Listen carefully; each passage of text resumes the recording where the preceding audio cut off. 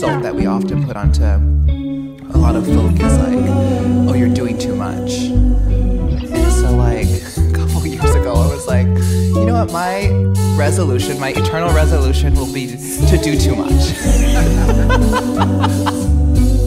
Yes, I love it. So like my favorite images are the ones where someone who isn't supposed to be there, who's like in a space where we were not ever welcomed in, where we were not invited, yet we walk in and we show all the way up. People try to put us down by saying, she's doing the most, or he's way too much. But like, why would we want to do the least?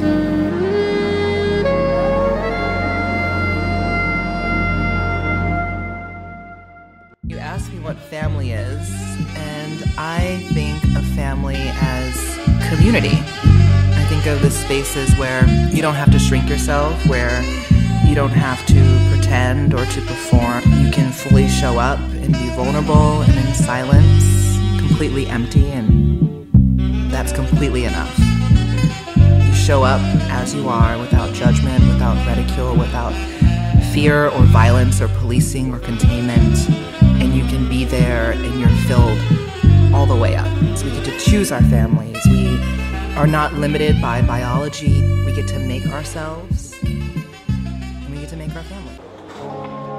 Like growing up, I have always heard, or like I was always hyper aware of things that the people around me who were charged with my care were told me that like be silent or be quiet or be ashamed or hide or perform a version of myself that wasn't really me.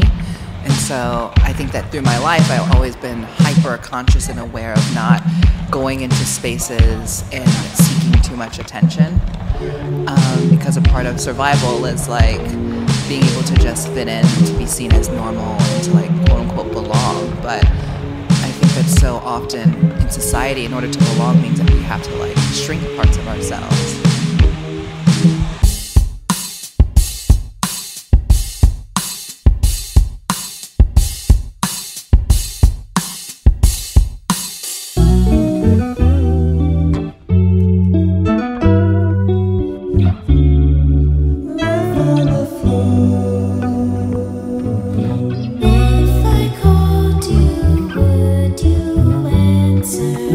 So you're like talking about this idea of being called upon.